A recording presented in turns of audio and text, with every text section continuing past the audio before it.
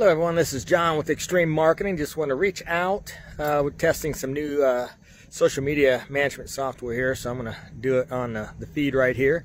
But just want to reach out and let everybody know a little bit about myself. Since we are a marketing company, I figured maybe I ought to tell you about myself just a little bit. But it's going to not be that long. I'm going to do this in several different segments, so this one won't be too bad. But basically, I was born in Fairhope, Alabama.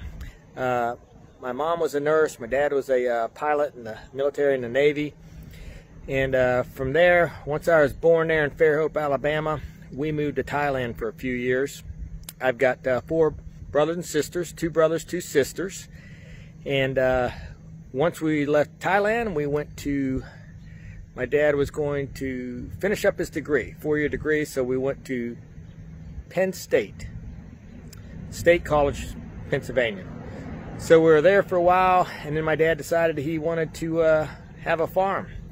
So he decides he's going to buy a farm, but before he does that, we go to a place that's called Peach Bottom, Pennsylvania, nuclear power plant out there. So we go from there. He's there for a little while. He does, not real sure what he did there, but worked for a little while, saved some more money, and then he buys a farm in Ohio. And that happened to be a pig farm. So he buys a pig farm and raises 5 kids on that farm with his lovely wife for about 10 years. And great experiences there. I learned a lot on that pig farm. We had freedom, crazy freedom. We had railroad tracks that went right through our farm, so we could jump on trains. We could take our motorcycles and get on the tracks and ride to any town that we wanted to go to. We had 311 acres.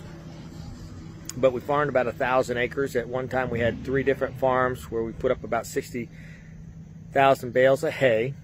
We had 87 milk cows roughly and about 2,500 pigs. But it was a great childhood. But then during Reaganomics there and the saving and loan failures in the 80s, we ended up losing the farm.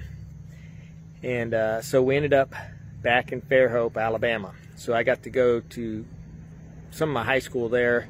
And that was pure paradise again, swimming in the Mobile Bay, going to Gulf Shores out there on the Gulf Coast and everything, living it up. We were there for a while. And then my dad does some real estate licensing, brokering, and decides to open up another company. So we end up moving to North Carolina, and that was back in, I think, 82. So then I went to several high schools in North Carolina. From there, I got out of high school and worked on a welding degree. So I got a degree in welding. I took college parallel classes during that time.